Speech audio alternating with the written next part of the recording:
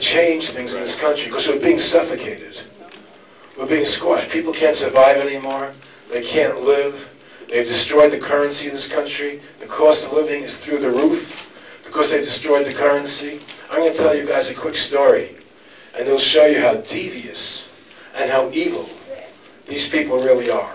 Okay? I was friends with one of the Rockefeller family, and his name was Nick Rockefeller, and he got my attention when I was running for governor of Nevada. And I was saying lots of things that I guess they didn't like, and he wanted to befriend me to try and get me to change over.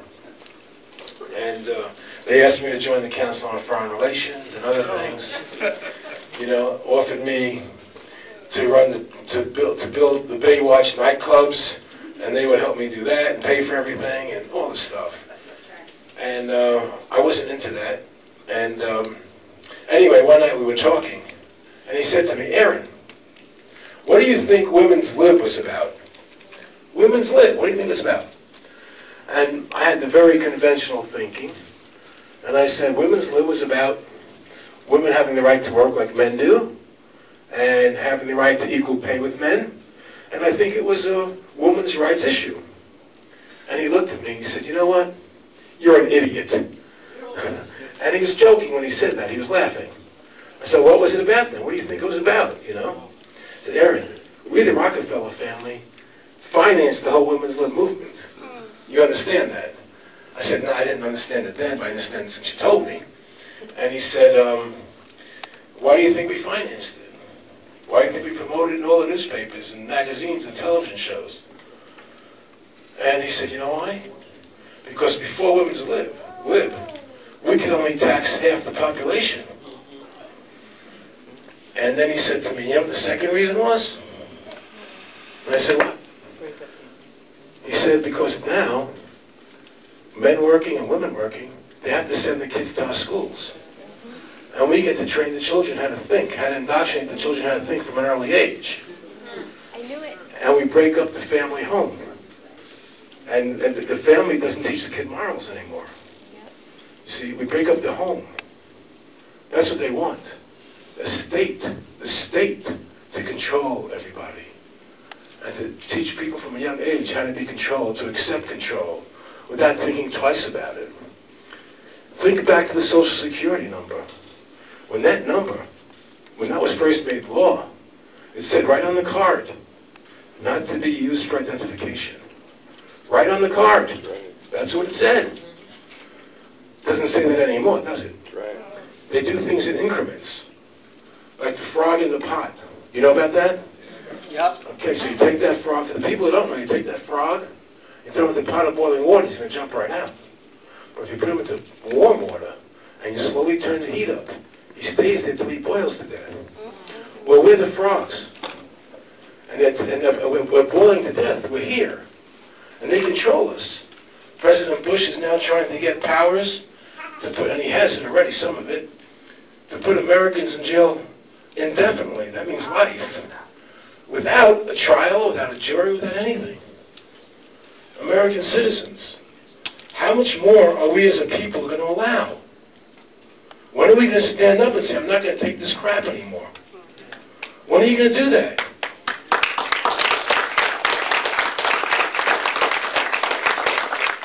Why do people in Serbia or Bosnia stand up and fight, and the people in France stand up? We've become so soft. So many supported him and voted for him. I'm sorry? So many supported him and voted for him. But the thing is, this is what you have to understand. It's not President Bush. Well, who's in charge of the bankers? They control President Bush. They control Hillary Clinton. They control Bill Clinton. They control John Kerry. It's all the same. It doesn't matter which one it is. It's all coming from the banks, the bankers, the Federal Reserve System.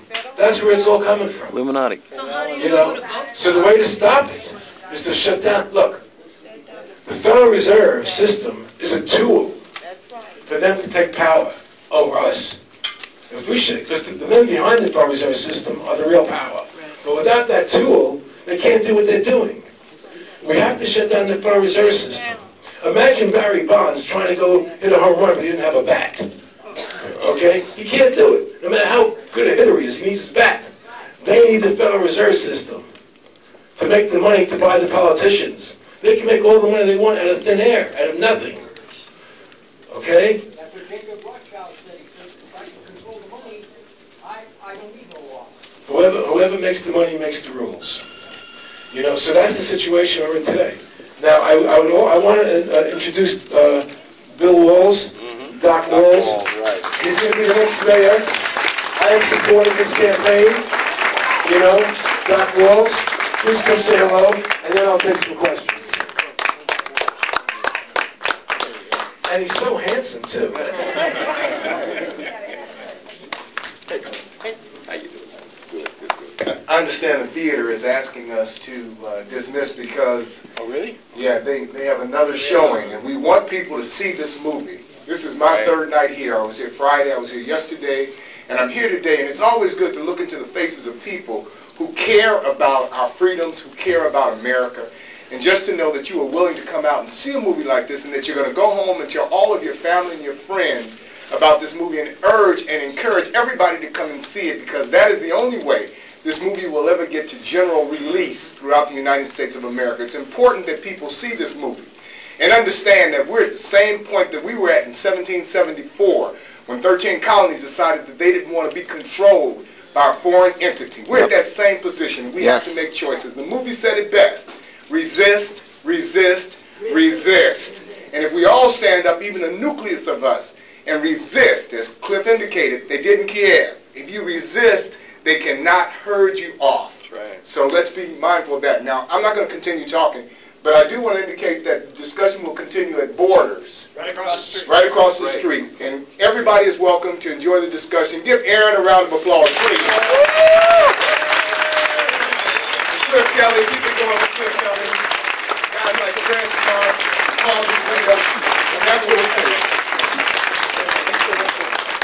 I just want to mention that I'll be talking about this tomorrow, but make sure everybody gets one of these. Aaron's going to say one other thing, but I just want to make sure. The first time I took a trip and noticed that on my cell phone, when I got to my destination, my cell phone had changed automatically. As I went from one time zone to another, the phone changes.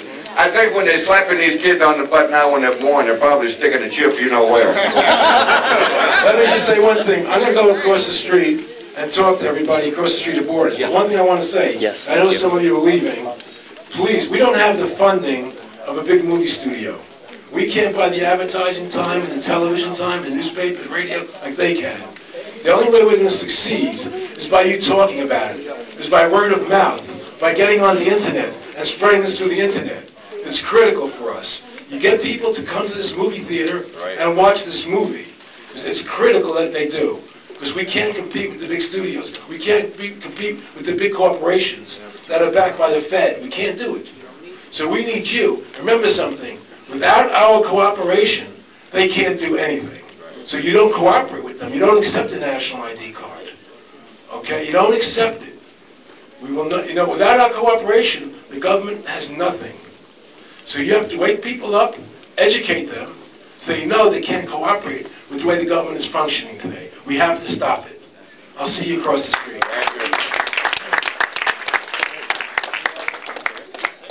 You know, Fox News says 83% want this or whatever. You don't know what the reality is. It doesn't matter. You have rights as a person. So secure your rights and stop cooperating with the government when they're taking your rights away. Don't allow them to do that. And what we have to do is get millions of people together who are willing to stand up and say, I'm not going to take this anymore. You can't do this to me. You're my servant. I'm not your servant.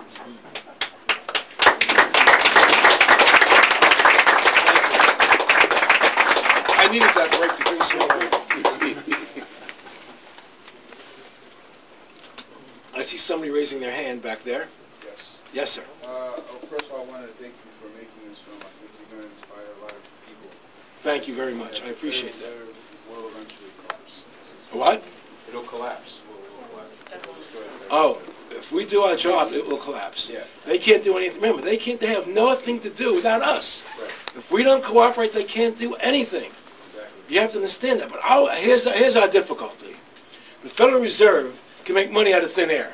They can buy government, they can buy Bill Clinton or Hillary Clinton or George Bush. They can do whatever they want to do. What they can do is sit at a computer and type some digits in and create money. We have to organize. We have a harder job than they do. We have to organize. It takes work. It takes effort on our part to organize, to make things happen. And I know I made this movie to begin that process. You know, if everybody would go on the website and register, and sign up to stop the Federal Reserve, to sign that petition, and then to start on the form, you know, that we can contact you by email.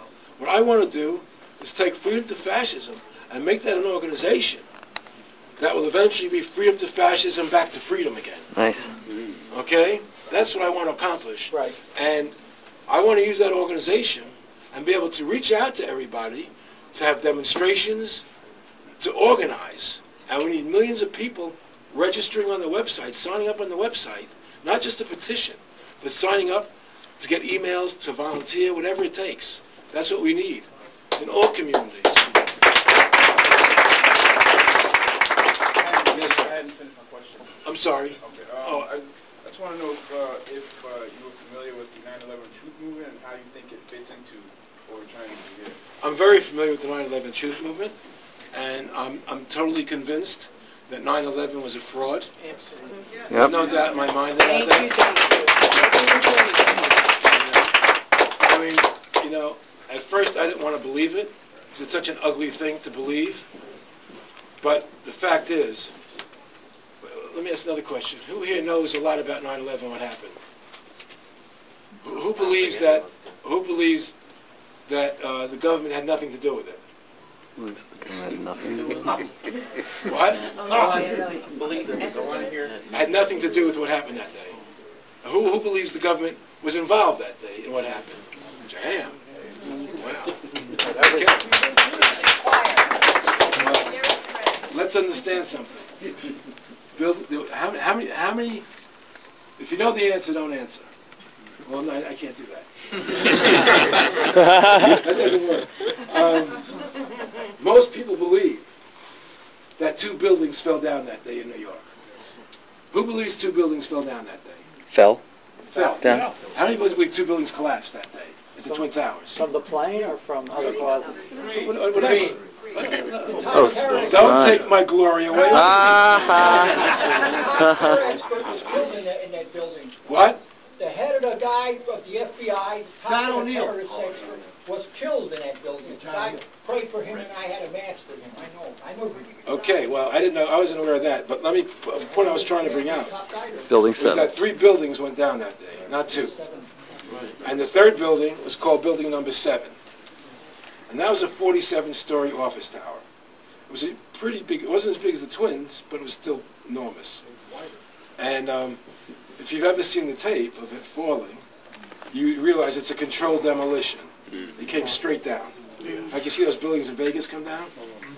So they asked the owner of the building, a man named Larry Silverstein.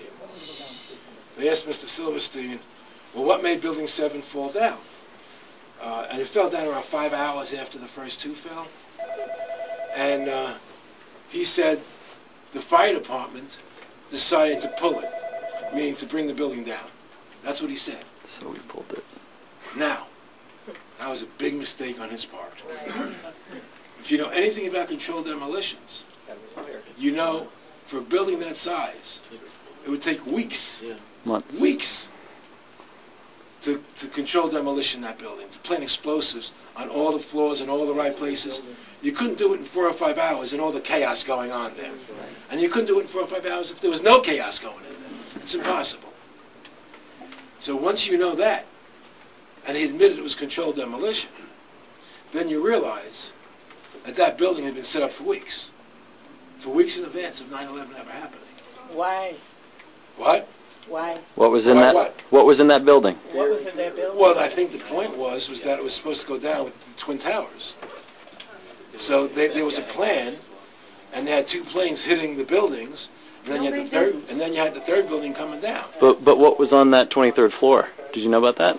Which part of it? That's Mayor Giuliani's CIA War room, you mean? war room, Yeah. right? Yeah, and I mean, I've heard a lot of stuff, but that's not important to me. What's important to me, the crucial piece of evidence, is that they said it was pulled down by the fire department, and it's impossible to pull down in 4 or 5 hours, which means it was planned weeks in advance. That's the important thing. If it was planned weeks in advance, the 9/11, the Twin Towers is planned weeks in advance. Okay, it can't be any other way. And that's why the official government report of 9/11 never mentions Building 7. Because they have no explanation. They have no cover story. So the other cover story is, the planes hit it, so it went down. Which, by the way, can't be either. But rather than getting into all technical details, Building 7 is the obvious answer. So when you ask me about 9/11 Truth Movement, yes, I believe that. And I believe it shows how evil and corrupt our government is, and how much we have to resist and fight the Federal Reserve and the government. Now, I'm going to tell you one more thing, which I don't tell very often, but I'm going to say it tonight. I mentioned one of the Rockefellers across the street in the theater about women's lib. I can tell you another little story. 11 months before 9/11 ever happened, he called me up and spoke to me. Well, I should say, he was at my house, and we were talking, and he said, "Aaron, you know, there's going to be an event." And he didn't tell me what the event was going to be, and I don't know that he knew what the event was going to be. But there's going to be an event, and we're going to invade Afghanistan, so we can build pipeline out of the Caspian Sea. We're going to invade Iraq, so we can control the oil there, and control the Middle East and get them to be part of the New World Order, because they're resisting us. And we're going to invade Venezuela. We're going to go after Venezuela, which they tried to do, but Chavez beat them off. Keep trying. So all these things, in my opinion, bring me to the conclusion that the battle we're facing is that of good and evil. That's our battle. It's not whites and blacks. Blacks love me, I love blacks. It's not Jews and Muslims, I love Muslims, I'm a Jew. You know, it doesn't matter what you are. We're individuals. All Jews aren't the same. And I hear this stuff about Jewish bankers, you know, and this thing and that thing. You know, you got to stop thinking in groups. We're all individuals. We're all human, period. Well, we're all human individuals. I agree with you. Mm-hmm. And so stop thinking of people in terms of being, all blacks are the same, or all Jews are the same. You got to get over that way of thinking. Because it's wrong. What matters is what Martin Luther King said. It's the character of who you are that matters. Not your religion or your color or any of that. What matters is, do you have integrity inside? Do you have honor? Nice. You know? Do you like yourself? Because you respect yourself. I know a lot of wealthy people. I mean, really wealthy people. You know, from Hollywood politics. I mean, I know a lot of people. They're not happy, most of them. Because they don't like who they are. I'd rather have no money and like myself than have $1 billion and not like who I am. Okay? You have to, and to like yourself means you have to respect yourself. And to respect yourself means you have to behave in a fashion that you would respect if you saw somebody else doing that. It's standing up and being true to your nature. Being true to who you are. You see, there's an old saying that a leopard never changes its spots. I don't believe that. I don't believe that. I believe we all have character that can be molded like a piece of clay. Nice. And if we choose to mold our character to be a certain way, we can do that. And how I know that? Because I've done it. Yeah. I wasn't always this kind of person. And when I was a kid, I was pretty rotten. I was. I did a lot of bad shit.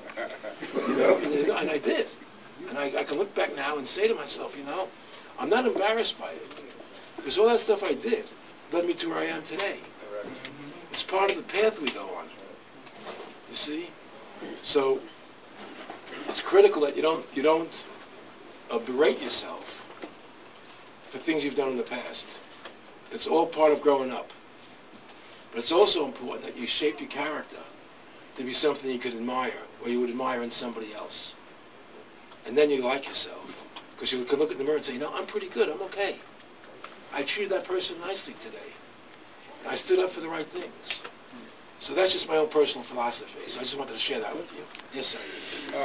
When King got killed, a lot of those fires that was did on the west side was did by the police. I happened to be in a store when they threw a firebomb in there. Really? I seen them coming up the alley, and I bagged up. I hid behind a big column just like that, and that firebomb come through there, exploded, fire went everywhere. So you're saying that they created the riots? No, they created all the fires. Well, I can tell, that's interesting you said that. Because that day, when Martin Luther King was assassinated, my nightclub was opening in Chicago that very day. And nobody came because of the riots and the fires. And eventually, my nightclub burned down too. Wow. And I always thought it was them that did that. You know, because they didn't want me having this nightclub.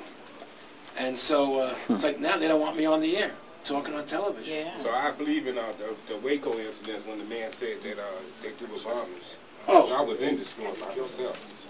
Well, I totally believe you. And what happened in Waco, I mean, I know what happened there. I'm 58 years old. You're 58? I was in the store called Howard Style Shop. When I went to the alley, I seen the police coming up with the riot gear and all like that. Right. So I went back and hid behind the column, and that bomb came through there, was turning around, and when it exploded, fire went everywhere. It's just amazing, isn't it? It's just amazing. I mean, when my club, I'm going to tell you what happened in my club in Chicago. What's the name of it? It was called the Electric Theater and then Kinetic Playground. I'm the one who brought Led Zeppelin there to America. Wow. You know, and I used to put on big shows with Grateful Dead and Jefferson Airplane, Sam and Dave, you know, B.B. King, Albert King, all kinds of great bands used to play my nightclub. Muddy Waters every Sunday. What? Muddy Waters every Sunday. Muddy night. Waters was there. Oh, yeah. What? Was it on Clark Street near Lawrence? 4800 Clark, yeah. There you go. Old Rainbow Skating Rink. Exactly. That was my nightclub. Totally now. Get this skating, man. And let me tell you what happened. One night, I was remember it was the year of the Democratic Convention in '68 in Chicago. And all the hippies were coming out from all around the country to go to the convention. And they decided that they want to use my nightclub to hold a fundraiser. And I said, sure, no problem. So the club was filled with a few thousand. We held like 5,000 people in the club. It was pretty big. And there were a few thousand people there. And I'm up on the second floor in my office. And I look out the window, overlooking the cemetery there. And I see paddy wagon after paddy wagon after paddy wagon pulling up in front of my nightclub. Blue lights on, you know, the whole thing. There had to be 15 or 20 wagons at least anyway. What is going on? I'm thinking about it. It's right in front of my club. I want to see them coming into my club. So I ran downstairs, see if there's anything wrong going on. And there wasn't. So I realized they were going to raid the club. So I called everybody. I went up to the stage, and I told everybody, listen, we're being raided. Sit down on the floor, pull out, you know, and cooperate with the police. As I said that, one of the policemen threw me off the stage, from behind my back, I didn't even know it, and into the arms of another cop on the bottom, and they started dragging me out. As they're dragging me out, I'm going, you know, victory, victory, you know, I'm doing the whole thing. And I see the fire department there, and the fire department is emptying the trash cans on the floor. I said, what in the world are they doing that for? What's going on here? Why are they emptying the trash cans on the floor? They take me out to the paddy wagon, and they put me in the paddy wagon. As I step into the paddy wagon, one of the cops grabs my groin from behind me and squeezes. As a man, you probably know how that feels. And I fell to the floor in dire pain.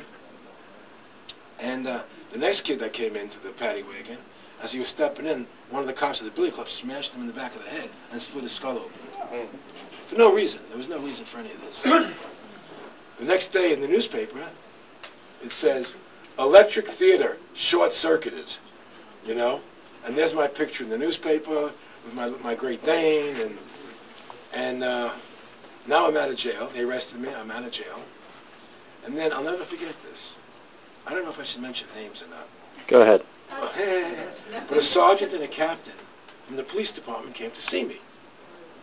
Because I went on television to explain that what the cops did, that they were wrong, that nothing happened there. Oh, I left that important. So the fire department dumping the trash, what that was about was the cops said that the fire department went there and the place was littered full of garbage, and it was a fire hazard. And when they tried to get people to stop that, the people attacked them. They attacked the fire department, so the fire department had to call the police for help. Oh, wow. That was the cover story. So the next day or 2 days later, I'm going on television. I'm going trying to tell the story. Nobody paid attention. Nobody cared. And I thought this was just in Chicago. But 2 days later, the cops came to me, and a sergeant and a captain. And I said, Mr. Russo, we didn't know that was you the other night, because you're so young. I was only 24 at the time. And they said, I didn't know that was you, and we're sorry if you got hurt, you know, but we're here to help you. I said, you are? How are you going to help me? He said, listen, I know you want to stay open, and we have no reason to shut you down. So let me tell you what the deal is. There are 4 plans. There's the A plan, the B plan, the C plan, and the Super Deluxe. And the Super Deluxe plan was $2,000 a month. And you give them $2,000 a month, and whenever they're going to raid you, they call you up and tell you they're going to raid you. And when they raid people there, they don't really bother them too much. They just do it for appearances. So I took the Super Deluxe. Wow. And everything was fine, and my club was a giant success. And then one day, they said to me, look, the local alderman wants to shut your club down. And Mayor Daley, the senior Mayor Daley, is going to cooperate with him, and we're going to shut your club down. So, because we're so honorable, we're not going to take money from you anymore. That got me nervous. And I started fighting them in court. And then one night, there was a big fire. And the club burned down. And that was the end of it. And so I'm giving you my back. That happened same time around Martin Luther King's assassination in Chicago. So that made me think of the story to tell you. So I'm just sharing my stuff with you guys. Thank you. We appreciate my it. pleasure. Yes, sir. I wonder if, I'm just wondering because I'm thinking about your film and the Who Killed the Electric Car and the Inconvenient Truth. I'm wondering if and then I know that Michael Moore has a film coming out about the healthcare system later on in the year. Did you all talk, or does it, or is it just that all of this is coming out now? It's just the time. I've never spoken to any of those 3 people, those 3 movies. Never in my life. You know, I had this movie to make because I felt this is the truth about America, and I wanted to let American people know how it really works. Because they're deluded into thinking it's Republicans and Democrats. And they all hate each other. If you're a Republican, they hate you. If you're a Democrat, they hate you. And it's so stupid. It's just the other 2, but the ones that are out now, they all sort of really tie in a sense, to what you're... Well, in the sense that there's social issues. Yeah. But it's different. My movie deals with the root cause of the problem. Right. You know, theirs deal with the symptoms of the problem. Right. That's the difference in the films.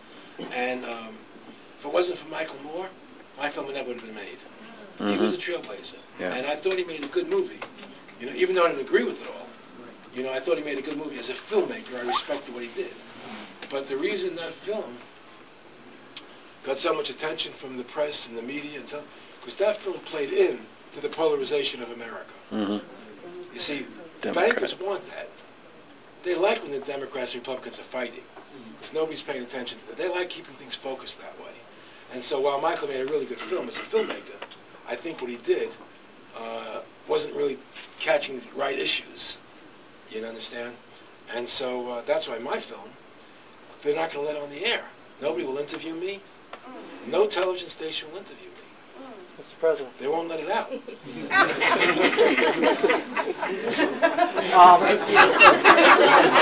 I was out of your line of sight. What could I do? Can you take just a piece of constructive criticism about dealing with the film? You go straight from, I agree. I've studied this for years and years. I can't change the film, so I don't want to hear it. No, but in talking about it, it goes straight from the problem of the Federal Reserve, and it has to address what moderate people will perceive it. And it's dealing the money to do good. Liberals look at anything about the federal income tax and they say, oh, you can't touch that because that's how we do good. That's how we help racism. And somehow in an audience, I mean, people in the movement, we have to tell people that that takes the power, all our power to tax and create good things. They steal it. They steal our ability because the money all goes to the Federal Reserve. Nothing good gets happen. Well, it doesn't go for infrastructure. It goes for interest, which shouldn't be there in the first place. Well, it would be our. So what's the constructive criticism? Just to let people know that what liberals fear, and you read the reviews of it, they fear that if you interfere with the income tax in any way, then nothing's good can get any good. What should I do with the film that could change that? No, you can't. I don't mean that, but I'm just saying we could in reaching people. Next question. I'm missing it. I'm missing the point. Okay. What's your constructive criticism? That if a democracy, not a democracy, a constructive. We have the ability to do good without giving all our power over to the Federal Reserve. Other people will think, oh, they don't disconnect tax and Federal Reserve. And just like when the Federal Reserve has all the money, the businessmen think, oh, well, that's the business system. You're messing with the business system. But if the Federal Reserve has these trillions of dollars that they can plug into a state, they had just tires opened up in Illinois a few months ago. Who put $1 trillion to open a store in every town in every state? There is no free enterprise. You're losing me. Okay, I'm just saying it interferes with free enterprise and it interferes with. What is it you want me to do in the film? I'm missing the point. I'm just saying just to keep the focus on all the things that the Federal Reserve interrupts. It goes directly to fascism. It stops all our normal processes. What's going to happen to you personally? To me personally? No. I don't think about that. If I did, I couldn't function. Yeah. You understand? I just go forward. I don't look over my shoulder. Anybody trying to kill me or do whatever. I mean, Fred Smart got some calls from somebody in North Carolina. 3 calls or something, right, Fred? Yeah. Telling me that I'm a target and I'm this and I'm... you don't pay attention to that crap. Connected to some mafia, bookie underworld in the East Coast, and look, 3 calls after 6 weeks said he was a target, and please watch out for yourself and watch out for Aaron. You need some protection. They wanted Fred to drop out. They didn't want Fred helping. They're trying to shut this movie down. They don't want the movie being seen on television. They don't want people talking about it. They want to scare my volunteers away. They'll do anything they can do. Because this is the movie that exposes the truth. That's the only one that's ever been made like this. Yes. You understand? So that's what it's about. They want to scare me. And they're not going to scare me. They may kill me. Look, the truth is this, that all 4 presidents that were assassinated, McKinley, Garfield, Lincoln, and Kennedy, all 4 of them were against the Federal Reserve. Now that could be coincidence, but I doubt it. And they were the only 4. Yes, in blue. I see what you're talking about, in the future, because I don't see this happening tomorrow. So as a student... You don't see what happening tomorrow? I mean, them closing down the Federal Reserve. So I'm wondering, wait, this is my first question. Wait. So I'm wondering, as a student, because I didn't, file my taxes this year, I would say, I didn't make too much and blah, blah, this. Right. But, I can't go to school this year because I don't have the financial aid because I didn't file my taxes. So I'm like, I was going to ask you, in a sense, if we were looking for money from the government, what would we do? That was my first question. And then when don't look for money from the government. That's the first thing. But I'm just saying, because personally, me, I don't have it, and I'd like to pull it out somewhere because I know we're going to need it within the next, year or so to at least get us to where we need to go. I know what you're talking about, but you have to understand where I'm coming from. That within the next year or so, before we can, literally shut everything down, we're still going to be, getting money to buy our gas, using money to pay our light bill, to go to school, these things. Your thoughts aren't clear to me. Okay. I'm not getting the concept behind what you're asking. I'm asking about when you're talking about taxes. Yes. Okay, so, and then you're tying that into shutting down, because I see where the movie's leading up to shutting down Federal Reserve. I saw where you tied that into. Right. So as a part of taxes, everybody fills out your taxes, you do this, you do that. But for students, we do it, our motivation for doing it is for the government to say, oh, thank you for filing your taxes, here's some money, please go to school, blah, blah, this. So as a student who's not filing the... It doesn't, let me help you out. Okay, please. It doesn't matter if the Federal Reserve is in existence or the government's making the money. If the government wants to help you, they can. It's the same money. Okay. So it doesn't, the difference is this. If the Federal Reserve makes the money, then we have to pay them interest. and we're in great debt. If the government makes the money, there's no interest to pay, and you're not in debt anymore. Mr. Russo, I believe what she's trying to say, though, is that the structure is set up to facilitate that. Meaning that as a student, if you want the government to help you, a Pell Grant, for instance, you have to show an income tax return. So there's no way to get around that. I understand that. There's no question. And same thing with having an employer. If you don't want to pay your income taxes, they take it out of the source. Your employer doesn't allow you not to pay it. You understand? So the system is designed to help them. There's no question. You know, you want to get a loan to go to college. You know, they want to put you in debt and they want you to file your taxes so you're part of the system. Right. That's the way, that's how smart they are. Right. That's what they do. I understand that part, just, you know, what do we do? Well, it's called sacrifice. I see. It's called sacrifice. I mean, the truth is that look what the founding fathers did to get away from England controlling them. Yes. Look what we have to do to get away from the Federal Reserve controlling us. I mean, it's just sacrifice. There's no denying it. And it's not easy. But there's no question that the Federal Reserve can be shut down in a matter of weeks. Oh, I believe it. I'm just glad you came out with this. I've been, you know, what if we got rid of money? Wouldn't we all be great? Congress has the ability, the legal authority, to shut them down. But then my next question ties into that. Actually, I have two more questions. When you talk about the chips, what about vaccinations? Because I've always, when they first came out with that little implantation for, you know, track your kids, I was like, what the hell? So they could just track you and then, oh, look, you were there for that murder that night. We tracked you right here. Right. You know, I was like, hell no. So then, I mean, what about vaccinations and, you know, implanting people without them knowing? Aren't you afraid of that? And then my third question, before you go off, is, you know, once we do get off and once we do shut the Federal Reserve down, you know, what will happen to the value system? Because I've heard rumors about, you know, about the Social Security number being backed by the money system being backed by, you know, human bodies, and not actual gold, and that the gold was actually stolen, that there is no more, and that's why they were creating money out of thin air. There is no more. Right. So but once we shut down, you know, saying the Federal Reserve, you know, place. What will happen to the value system? How we, you know? What do you mean the value system? Do you mean like the money system? There's no more money, so Somehow I'm not coming across to you. Okay. Yeah. The government, whatever the Federal Reserve does, the government can do. Okay. Without interest. So if you get rid of the Federal Reserve, doesn't mean there's no money anymore. It just means you're not paying interest on the money anymore. They're creating it. We own the money. How many times have you heard it doesn't matter what the debt is because we owe it to ourselves? People say that all the time, but we don't owe it to ourselves. We owe it to them. You understand? So by getting rid of the Federal Reserve, we're now eliminating all the debt. And we take our gold back. Because all those guys should be hung by their feet. Okay? So what has to happen is we get rid of the Federal Reserve System. It's what Abraham Lincoln said in the quote in the movie. It's the government's greatest creative opportunity. We no longer have to be slaves to money, but we can embrace it and do good for mankind. The problem will be is if the government prints so much money that there's a massive inflation and they destroy the value of the currency. But as long as you have a gold standard behind it, that won't happen. Like between 1800 and 1910, the price of a loaf of bread didn't go up for 100 years because it was all steady. You had a go-back system. Whatever money was printed was backed by something real, and there was no inflation. Today, people don't know what their future's going to be. People are nervous. They're anxiety-ridden. That's why you're driving your car. Hey, you know, and they yell at each other. So everybody's like uptight. Everybody's nervous. People can't relax anymore because they're worried. They can't pay their bills. You know, that's because of the Federal Reserve System. And so, and they're going to take it further into slavery, complete slavery.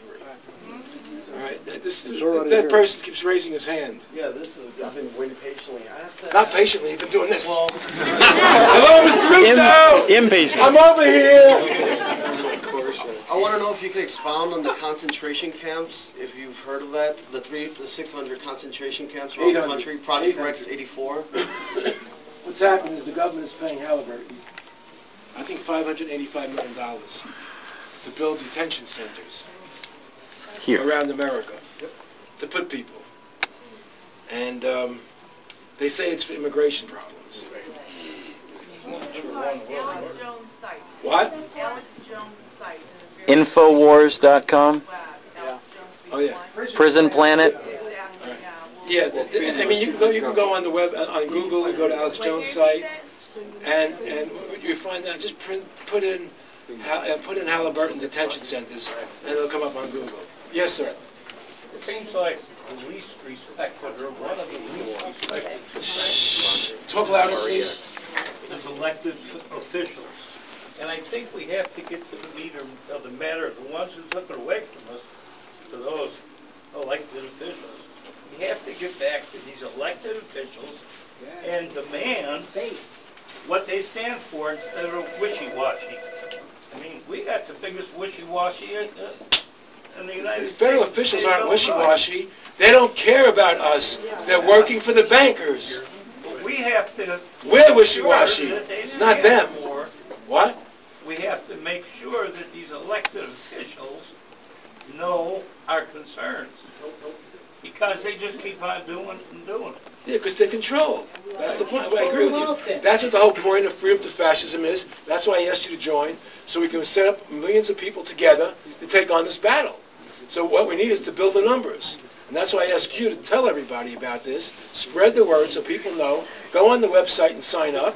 You know, sign up to sign the petition to shut it down, and also sign up 2 things. Sign up so that we have your name and your email address, you know, that you want to be part of this.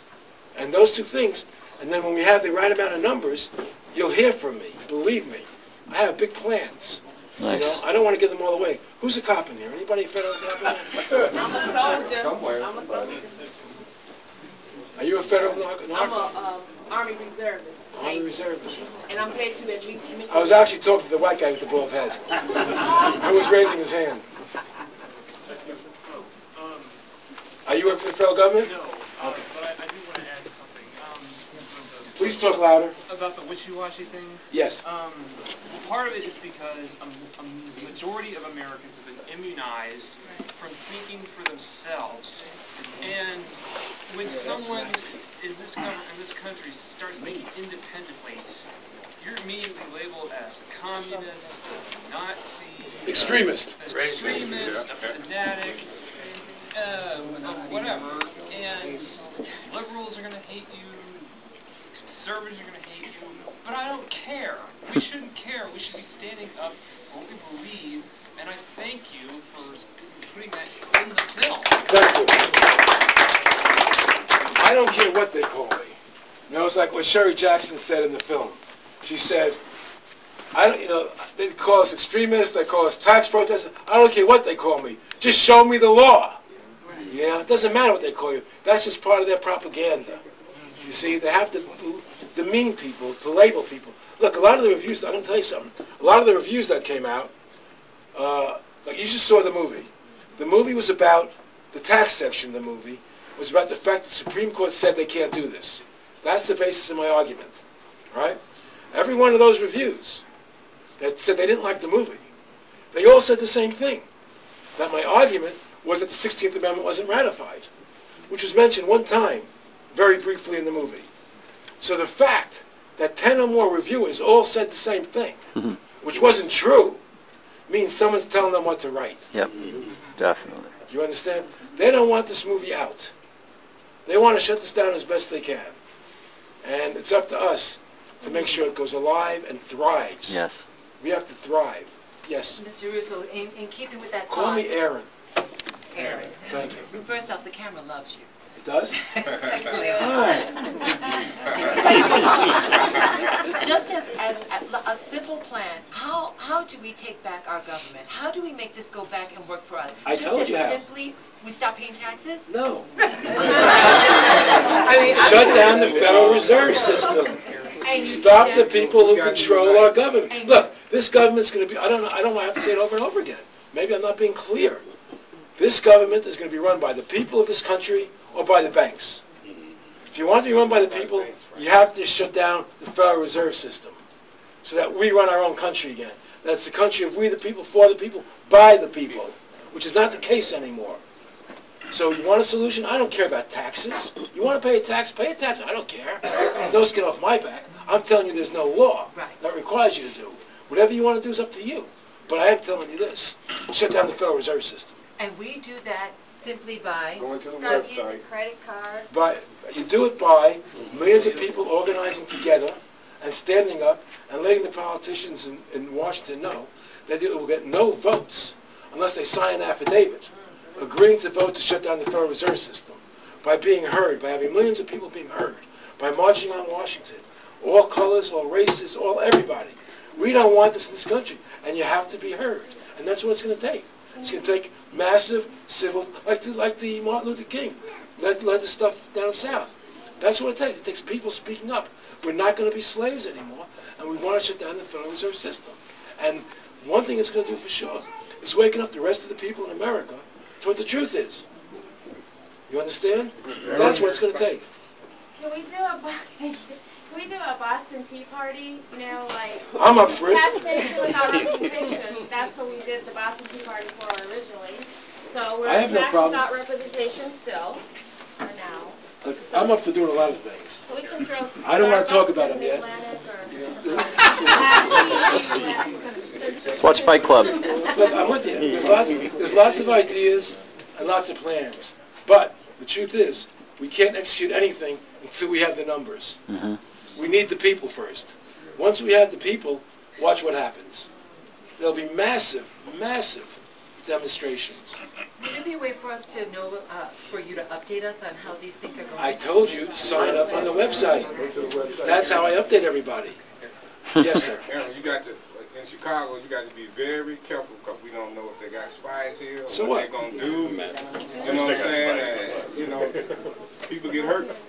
You got to be careful. Don't let the darkness overtake you. And Yeah. what Patrick Henry says the truth. Give me liberty or give me death. Yep. And I'll fight. And we'll all fight together and stand together. Awesome. Just spread the word to everybody. That's what it's going to take. Spread the word to people in other cities. New York, Los Angeles, Detroit. Spread the word. Let people find out about this. Spread the link to the website around. Call people on the phone and tell them to see the movie. You know? The problem is people don't work hard enough to get this done. And the truth is, I can't do it alone. There's only so much I can do. So I'm here to try and motivate people to do it. With all your research with the experts, how shielded is who owns those shares of the Federal Reserve? No one knows who owns them. And what do the experts speculate on where those, as a private corporation, those shares may be held? Well, we know it's incorporated in Delaware, and as Congressman Paul said, it's private. Nobody knows who owns the stuff, and they keep Belgium. Could they subpoena the Fed? How? How? Belgium, that's where the computer's at. You know, everybody would love to know. I mean, they say, well, the member banks own it, you know, but that's just a cover answer. Yes. Hi. Hi. Nice to meet you. What's your name? You're cute. My name is Carrie. Hi, Carrie. You are too. I am too? Isn't my blotchy face? You know, I'm taking this medicine, and it's making my face kind of blotchy and pimply from the medicine, so I'm a little bit embarrassed by it. So I'm sorry about that, like my movie. I appreciate that you took the time to make this movie and that you basically put it out there yourself. Will you give me a massage tonight for that? Make you walk on your back. You didn't put it. What I'm trying to get at here, though, is... Speak up, we can't hear you.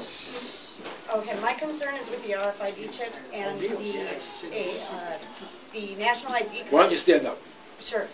I want to know what can be done in refusing the national ID card. Where can we go? I know I'm going to get in trouble when I say I don't want this. I want to know if there is already people in place that will be able to help the public. Let me put you this way. It's going to come in your driver's license. I know. So it means you can't drive with a driver's license. And that's 2 years from now. You don't need one. Okay? And I expect to have millions of people driving without driver's licenses. Okay, so there's nothing to do with it. That's why I keep saying, let's organize. Let's make this happen together. They do it in your driver's license because they know you're going to do it that way. Oh, I need a driver's license. I can't drive without it. Bullshit. You know how to drive? Does a license make you drive better? No. By the way, a license is bullshit. Okay, let me tell you something. Nice.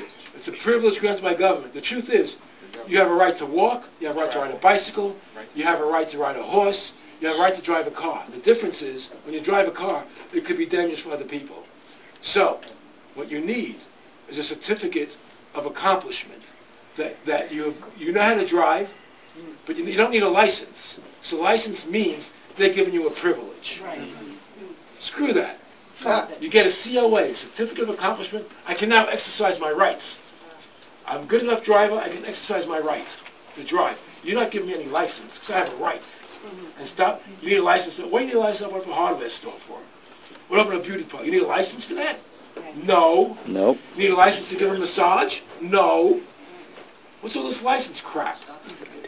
It's how they control you. Right, so you know what I'm saying? Aaron. Exactly. Also, the Catherine Albrecht, who was in the film, she's going to be at Transitions Bookstore. Excuse me, this isn't a promo for Catherine yet.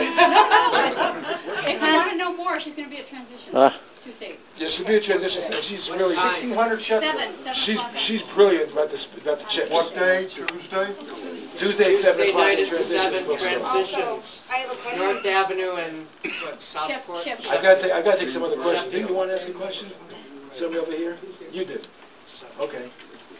I was at Transitions when you first came to the Right. I am from St. Louis, and I spoke with you about bringing the film to St. Louis. I almost wore my fingertips off trying to reach you to see what we could do to bring the film to St. Louis.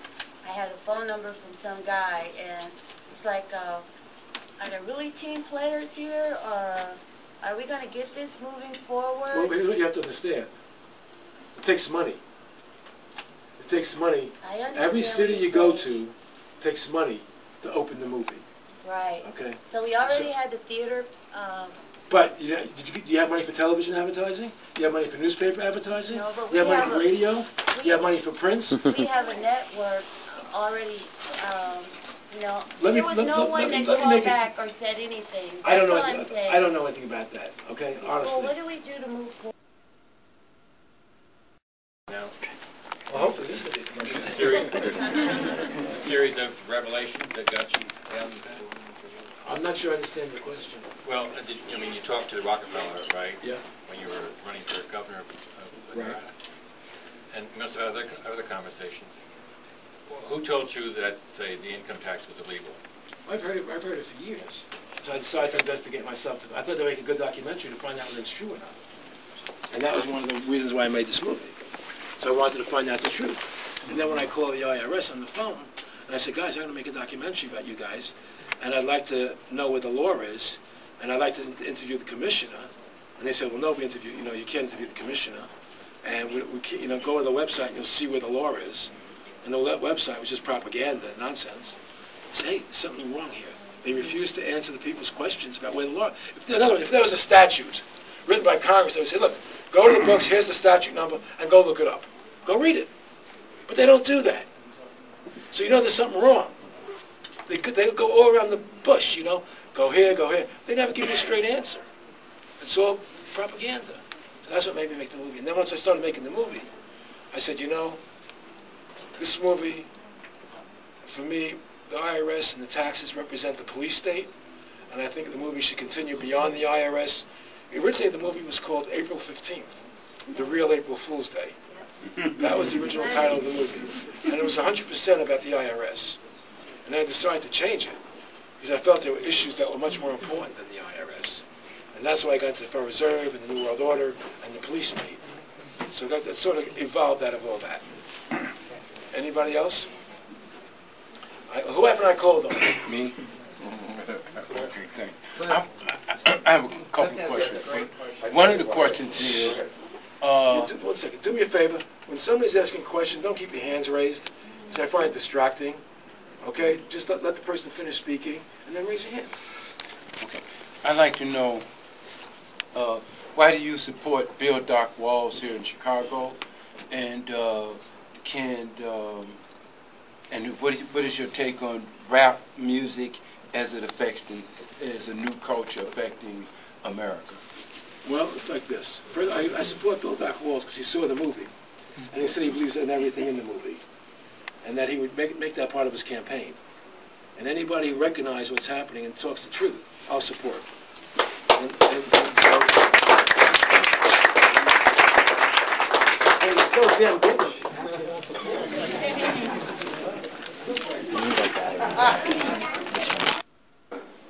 Because they know. Because I love most music, you know. I don't like country and western very much, and I don't like rap very much because it's a little too aggressive for my taste in music. Okay, but that doesn't mean I don't respect the people who do, because it's very difficult to do good rap. You know, it's just not my taste necessarily, and so and I can't say for sure what it's doing to society. I think that's your question. You know, I don't know. You know what it's doing to society. I know that everybody dresses the same. You know, the hat's on the side, the pants are up to the knee. You know, it's like everybody has the same costume. You know, and I certainly recognize that. You know, but on the other hand, anybody here have the hat on that way? But I really don't have a good opinion about what it's doing to the country socially. I mean, I remember when I was a kid, and everybody was talking about the Grateful Dead and drugs and smoking pot. I smoked a lot of pot, and I did. I was definitely smoking lots of weed, you know, when I was younger. And I did my fair amount of drugs when I was younger. And everybody said, you know, it's going to kill you and this and that, and the parents were crazy and up in arms about it. But Frank Zappa said a very smart thing about music. He said if music really had that much of an effect on people, then everybody would be in love. Because that's all you hear is love songs, right? I mean, all songs are how much I love you and you love me, and that girl, I love that girl, you know. But, you know, I think music is limited to the effect it has on you. And I know for me, that drugs were a very important part of my life when I was a kid, you know. And now I hate drugs because my son's a drug addict, okay? And I hate what it's done to him. And I've had no success in getting him to stop, you know. And it's very painful for me, okay? It's very painful for me to have my son be a drug addict. And he can't stop himself. It reminds me of Richard Pryor, who I loved. I loved Richard Pryor dearly. And I just saw that man, who was probably the most talented man I've ever met, the funniest guy I've ever met, you know, and I've met them all.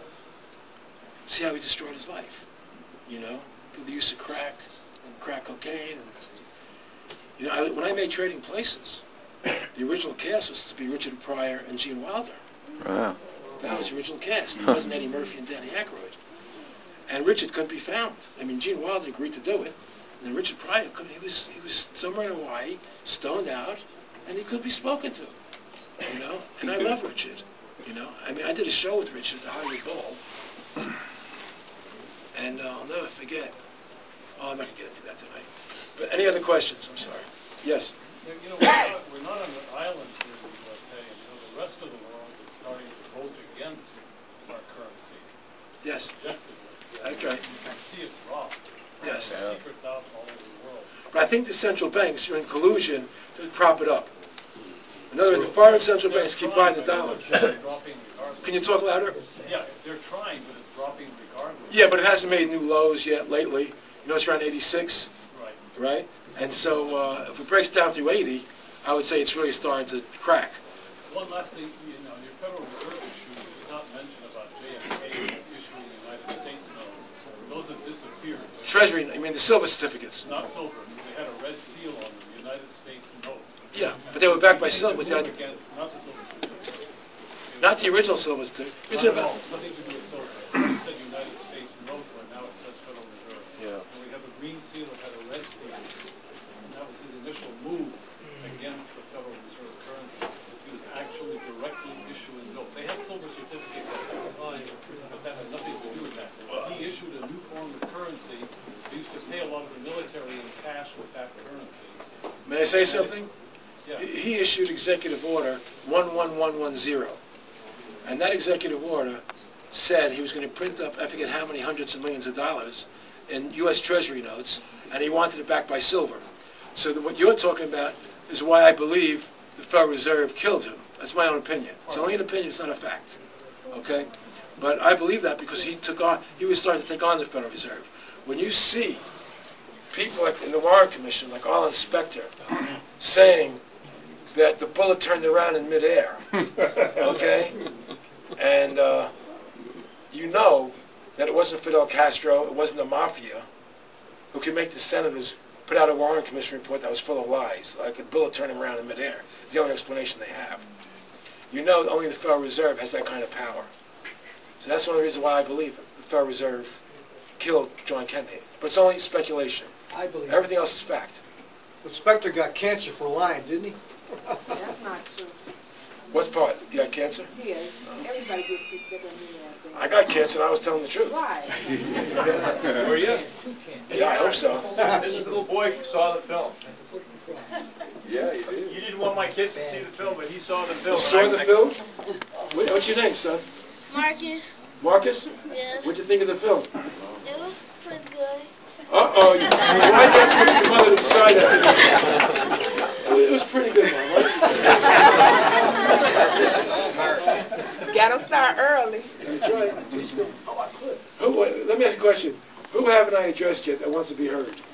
I've addressed you already. Don't raise your hand. I know I spoke to you already. Click Miller. You didn't ask me a question before. Here. Coverage, use your local media. Wait a second. Wait a second. Here. I introduced you across the street. I haven't said a word since I've been here. Oh, you're Cliff. That's right. I just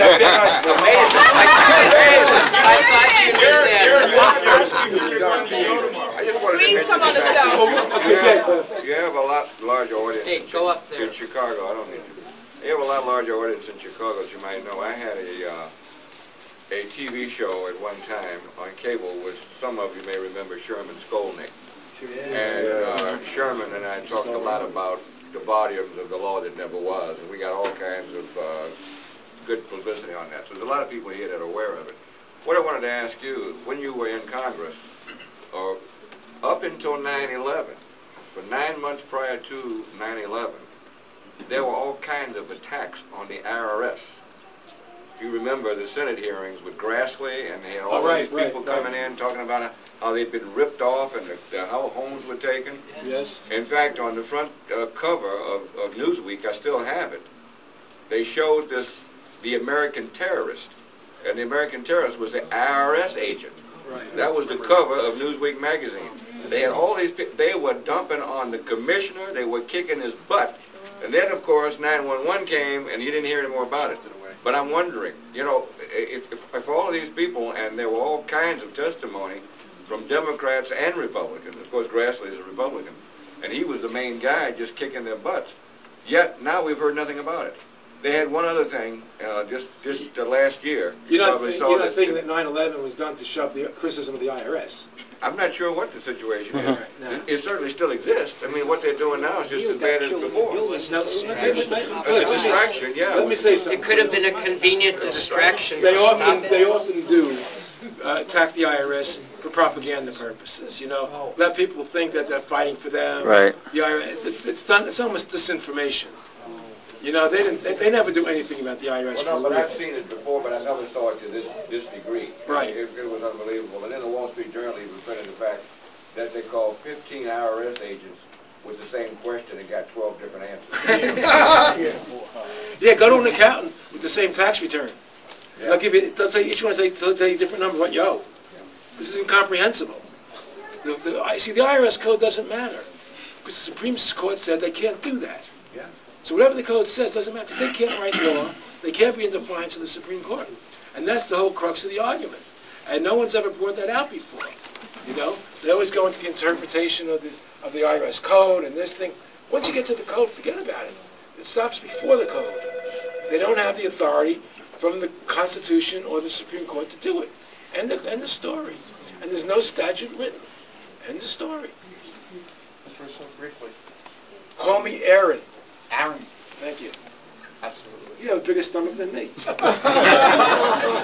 a doctor. I know. That's what I was talking about. I've been heavily... He wants me to be healthy, but look at that stomach. I'm teasing you. Come on. I am guided to tell you something, and I don't understand what it's going to lead to. But all words have numerological values. Words? All words, all acronyms have numerological values. Right. And you should come up with something that is titled SRI, which is the reverse of IRS. I don't understand what you will come up with. I do. I got the answer. What? My son's name is Sam. Sam Russo Incorporated. That's all right, baby. No problem. That's one thing. In terms of a strategy letter or something else that you do, it will have an inverse value that will attract to it the things that you need. Okay.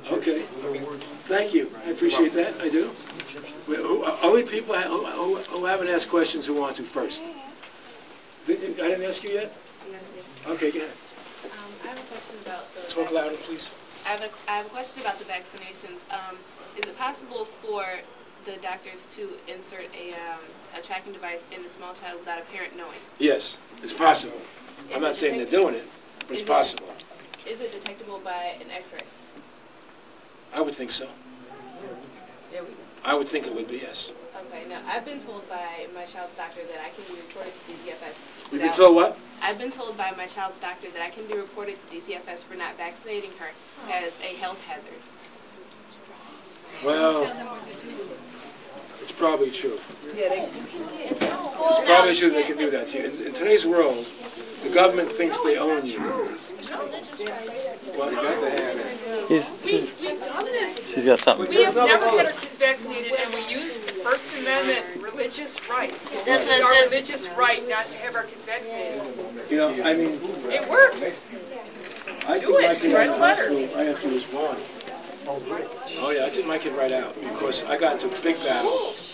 I got into a big battle with the hospital when my son was born.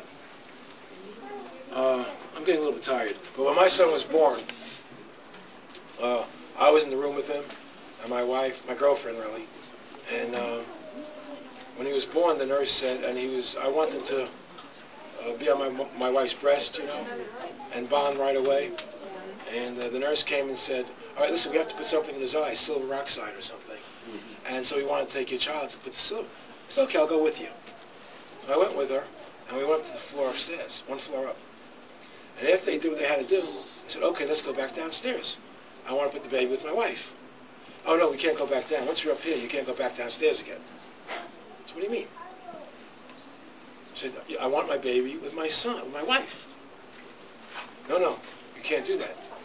I said, okay, then I'm going to bring my wife up here, you know, on the gurney. I said, you can't do that either.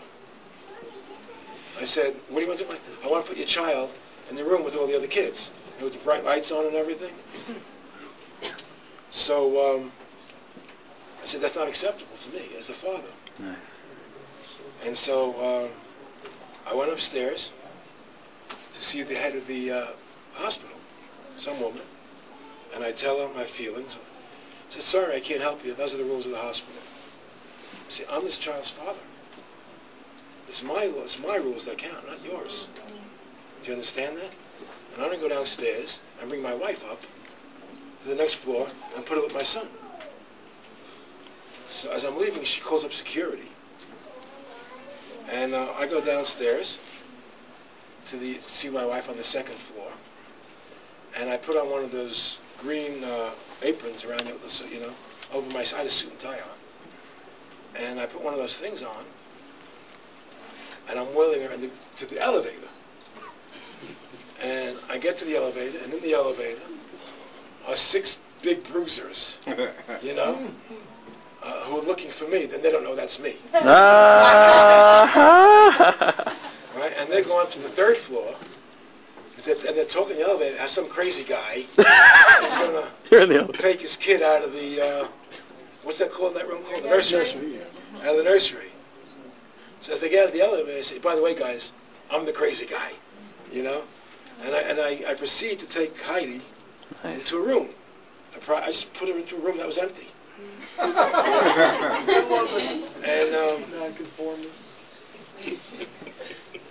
now I go out, and I go to the nursery to get my kid. And when I get there, these 6 big guys are there, you know. They look like the guys in the movie at the IRS building who try to stop me. And I said, listen, you can't go in there. I I said, I'm going in there. They said, you can't do that. We have to stop you. I said, okay, I'll tell you what. I'm going to go back to the room where Heidi is. And if my child's not in my hands in 5 minutes, I'm going in there. A nurse comes into the room a few minutes later. Says, Mr. Russo, you have to understand the rules of the hospital. And I said, no, you have to understand the rules that I'm the child's father. And I'm in charge. You're not. And I want my child with his mother. I don't want him in a room with bright lights on with a bunch of screaming children to be the way he walks into this world. I want him sucking on my wife's breast and being comfortable and warm. And, she said, you can't do that. I said, okay, then I'll go out there and go into the room. She said, wait, don't go out there yet. Don't do anything. She comes back 5 minutes later. She says, listen, we can't let you do it. I said, okay, I'm going out now. I said, I'm going to tell you one more thing. Those guys might stop me, but I suggest you do something. She says, what's that? I suggest you move all those children away from the class that they look into. Wow. Because they may stop me, but I guarantee you, people may be going through that glass. And I wasn't a little guy, and I was strong. I said, people are going to be flying through that glass. So start moving the children so they don't get hurt. And then we'll see what happens. She says, you would do that? I said, I'm going to get my child. It's your responsibility to move the children.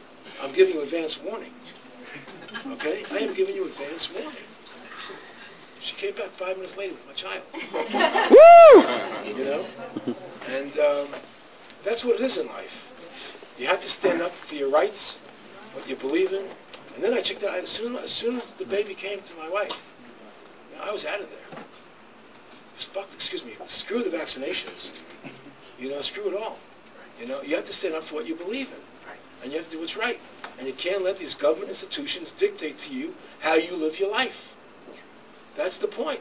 It's your life. It's your children. You see the judge the other day told some kid who was a 16-year-old, 17-year-old kid who was getting sick on chemotherapy, he had cancer, and he didn't want to take it anymore. And the judge says to the parents, we're going to put your child into custody of the state, and we're going to give him chemotherapy even if he doesn't want it and you don't want him to have it. Whose life is it? You have a right to decide for yourself what you want to take. How does the FDA have a right to tell you what medicines you can have? Now, I can understand if they said, well, we recommend this and we don't recommend that, and then you're free to do what you want. But don't tell me you're going to limit my choices. And that's why I went to Germany to get my own cancer treatment, because they didn't limit my choices. I was able to do the things look, I'm going to tell you something. I don't tell a lot of people again. Before I went to Germany, the surgeon in the States said I was hopeless, and I was a dead man, and to go get my papers together. Okay? I'm telling you now, I'll be here another 63 years. Go, baby, go! And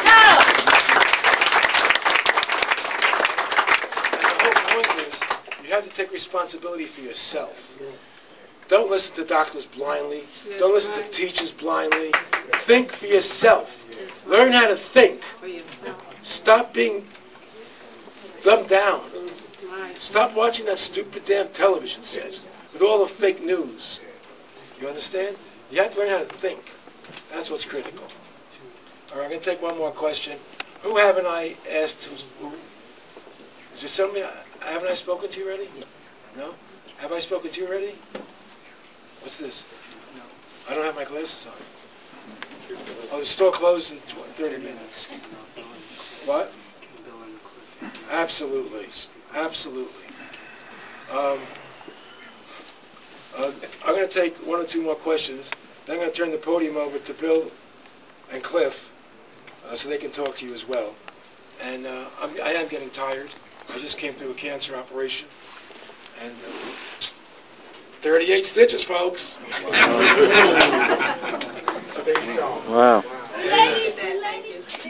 And can I take off my shirt? It's hot. Sure. Why not?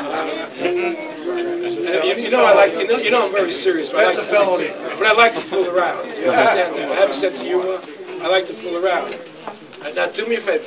Everybody raise their hand who wants to ask a question who has not been addressed tonight. 1, 2, 3, You weren't addressed already? No. 4. Okay. 5. You weren't addressed. You spoke before. Yeah. What? I said something about the vaccination. All right. 1, 2. Wait a second. This is going to take the next half hour. 1, 2, 3, 4. There's too many. Not really your question. Okay. You with the camera. What is it? Okay, good. So, have you done any research on being a sovereign citizen? Do you know much about that subject? I know that in America, all citizens are sovereign. Okay, so that's what I know. I mean, it may not function that way anymore, but that's how it's supposed to function. Next question. So I'm going to have to move through these quicker. Yes? You talk about now watching the TV and all that jazz. There were people 10 years ago who knew about this. And Sure. Because they were reading Edward Griffin's book, Creature from Jekyll's Island, Right. that I read, and before I heard anything about this. Plus, I was getting on my... Page said volume 1. Will there be a volume 2? Oh, yes. There'll be a volume 2 and a volume 3 and a volume... Until the last volume is going to be Freedom to Fascism, Back to Freedom. When we get that, that's when I'll stop. So as an aspiring screenwriter, do you think I should just forget about writing fiction and only do, or is there a way to do fiction and still incorporate what you want to say subtly? That depends where your heart is. That's up to you. That's a personal decision. Wait a second. Let me get rid of this. Hello? Hello? Who's this? You're on the air.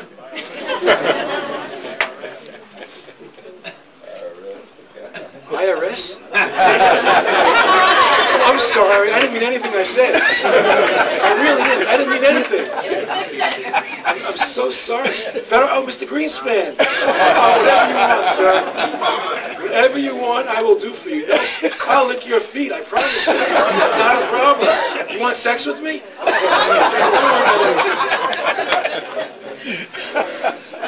Who else? Wait. Who raised their hands before you? I did you already, didn't I? No. Good. Basically, my question is: are you optimistic that the American people will, kind of give up the amenities of empire, or are you more doing this as a means to disseminate a certain meme so people will become aware of this, or you actually think this will lead to the destruction of the Federal Reserve? I think it has a possibility. My goal is Are to you be the optimistic destruction of the about Federal that? Reserve. I don't know. It depends upon the people. I don't know. I can't say. I can only tell you that that's my intention. That's my goal. And I'll work as hard as I can to get it done. It depends on what everybody else does. Yes? I noticed your transcript is for sale on your website. Yeah.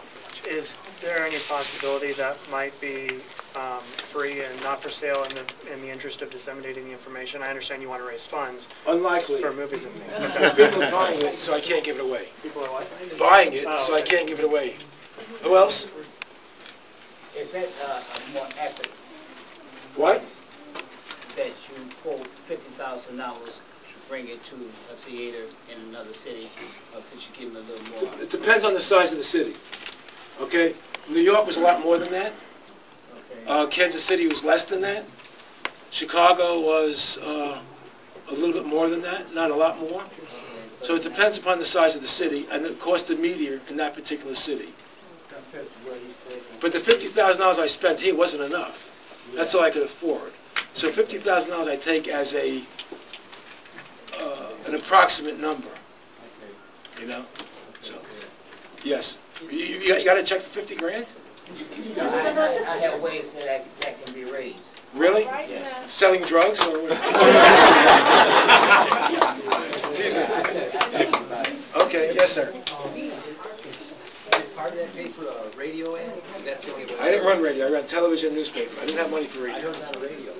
Oh, you heard the radio? It was volunteers who put it on the radio I heard themselves. about your movie. That's the only way I heard about it. I'm telling you, volunteers bought time on the radio and paid for it, and that's why you heard it on the radio. I didn't buy any radio. Is this you have to put it in, is that a process where you have to put it in the movies first before you can get a DVD Yes. that people can buy? The theaters won't allow you to put it into the DVD form first, or they won't play it in the theaters. Who else? I just wanted to say one thing. When we were purchasing our tickets, I don't know if anyone else noticed, I ended up with a ticket under a different name. What do you mean a different name? Well, I wanted a ticket for your movie, and I ended up with a ticket, something about candy, I can't remember. There's another movie that was showing in the theater that they gave me a ticket for. I remember when Spike Lee movie, when Spike Lee movie came out, the same thing happened with him, where they were giving people tickets under a different name. Did that happen to anybody else here? No. Well, I just a mistake. Okay. Well, I did turn it back in. I took it back and turned it in, but I was just wondering, you know, if other people had noticed that. Conspiracy thinking. Good for you. Yeah, good for you. Anybody else? Yeah, candy with strangers is what they gave us. Okay. Doc Walls, Cliff. Oh, who are you pointing at, Paul? Wait a minute. Yeah, I'm saying. Who wants to come up first? One over here. Oh, I'm sorry. One more question. Okay, I wanted to know if you'd explored the possibility of being a guest on Chicago Tonight. Have you? What is Chicago Tonight? It's Channel 11. Yes. Local PBS, local news and events. Okay, put me on. Can you put me on there? I have no contact. Well, then what are you asking the question for? Well, I'll go in anywhere, babe. I suggest you call I'm a them. whore. I'll go anywhere. Yeah. I suggest you call them. And secondly, I recommend a book called Worse Than Watergate by John Dean. Yes, good book. Watergate, John Dean. It gives chapter and verse about why Bush should be impeached for lying to the American people and getting us into Iraq. All right, listen. Doc Walls is going to take over. I'm going to sit down for a minute.